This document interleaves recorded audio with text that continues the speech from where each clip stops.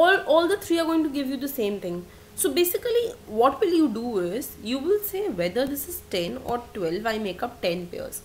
So whether this is 12 or 10, I make up 10 pairs. Similarly, whether this is 10 and 10, I make up 10 pairs. So how do you solve? In a way is that you are equating what's inside. So to find the min, you are equating what's inside. So what I'm going to do is, I'm going to just equate ax1 equal to bx2, and I'm going to say this is what my equilibrium is going to be. So here, suppose the function is min of 4x1 comma 5x2. So I'll say that 4x1 should be equal to 5x2. So x2 multiplied by 5, that is 5 pairs of x2, or x1 multiplied by 4 pairs of x1, both of them give you the same utility, and that is this kink point which is there. Okay, so if I have to plot this thing, it goes as follows. So if 4x1 is equal to 5x2, I have x1 by x2 is equal to 5 by 4. Is this clear? So let's plot this.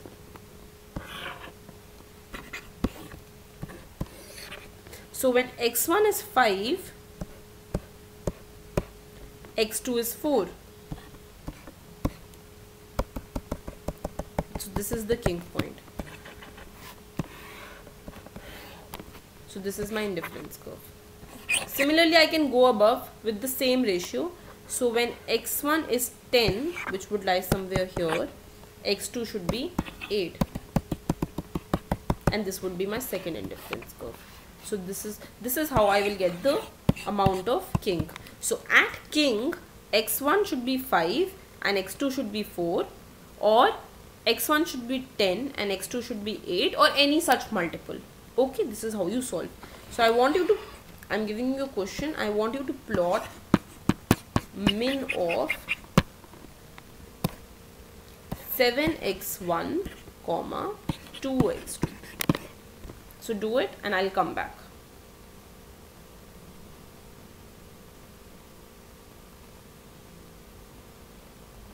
So let's solve. So 7x1 is equal to 2x2, and this means x1 by x2 is equal to 2 by 7. Am I okay with this? So if I solve this, when x1 is 2, x2 should be 7, and this is how you get your kink point. So this is the indifference curve. Okay. Alright. So now I want to go to substitute goods, and substitute goods utility would look like ax1 plus bx2. So in perfect substitute, a was equal to b was equal to 1. Now I will have some random values of a and b. So again, what I'm concerned about is the total utility. I'm not concerned about the individual consumptions, and hence I would always want to consume the good which is cheaper. So supposedly if price of, I'll do it in detail and I'll compare it with MRS also. So that comes in the next chapter. But as of now, so if price of good 1 is less than price of good 2, you will consume entirely good 1. And if price of good 1 is greater than price of good 2, you will consume entirely good 2. So now let's just talk about the shape of the indifference curve. So supposedly my utility is fixed at 10. So all that I'm saying is that now ax1 plus bx2 is 10. So if I have to plot this, how do I do? Very simple. Put x2 equal to 0. What do you get? x1 is 10 by a. Put x1 equal to 0. x2 is 10 by b. So this is your indifference curve. So let's do it with some values. Suppose my utility function is given by 2x1 plus x2. So I have to fix the utility at some level. Let's fix the utility at 20. So what is my indifference curve look like?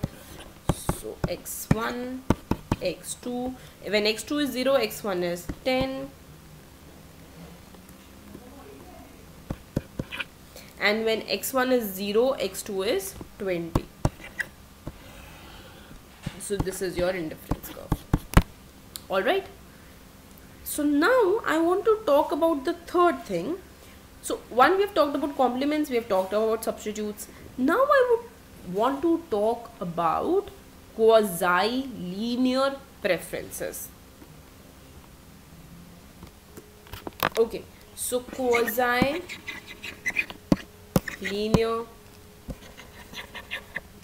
preferences.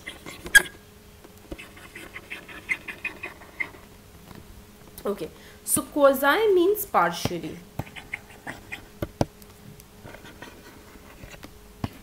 So I want to talk about goods which are partially linear. So the function looks something like this. So suppose the utility function is root x1 plus x2, or the utility function is x1 plus root x2. So this is the linear part, this is the non-linear part, this is the linear part, this is the non-linear part, or something like x1 plus log x2. So this is the linear part and this is the non-linear part. So how do you solve for these goods, and how do you plot these goods? So we have to learn everything about them. So first thing, I want to find out the MRS of the good. That's the simplest thing that I'll do. So let's take my utility function to be x1 plus root x2, and let's find the slope for this function, which is the MRS. And MRS is going to be mu x1 by mu x2. So this is going to be differentiate with respect to x1 and differentiate with respect to x2. So when I differentiate it with respect to x1, I get 1. When I differentiate it with respect to x2, I get 1 by 2 root x2. So this entire thing I can solve and get 2 root x2. Now this is very, very important. Why? Because this tells you that the MRS is independent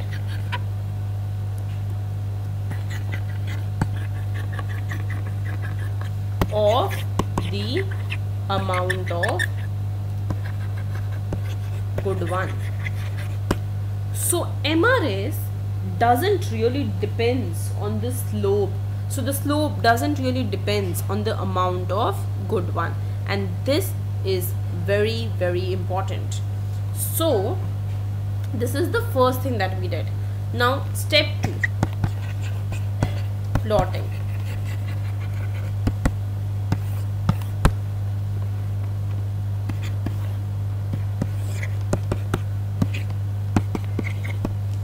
So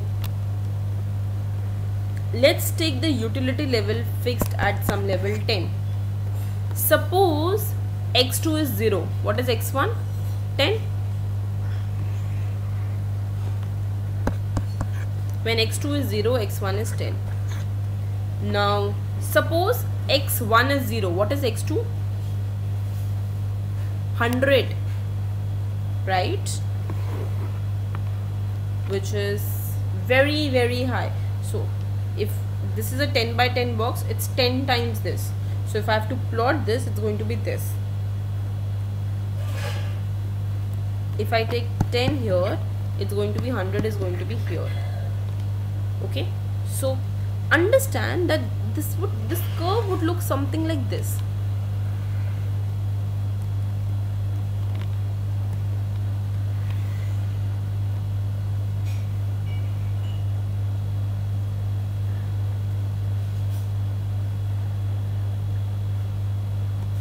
Something like this. So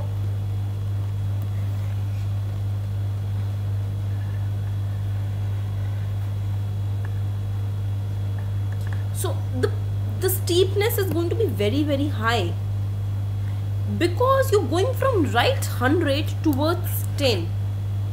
Okay, so if I have to plot a lot of this, so it's going to be something like this and this. So basically the curves are going to look like this. And because the slope that I'm finding out is not depending on the amount of good one, that is what we found. So I should be able to draw a straight line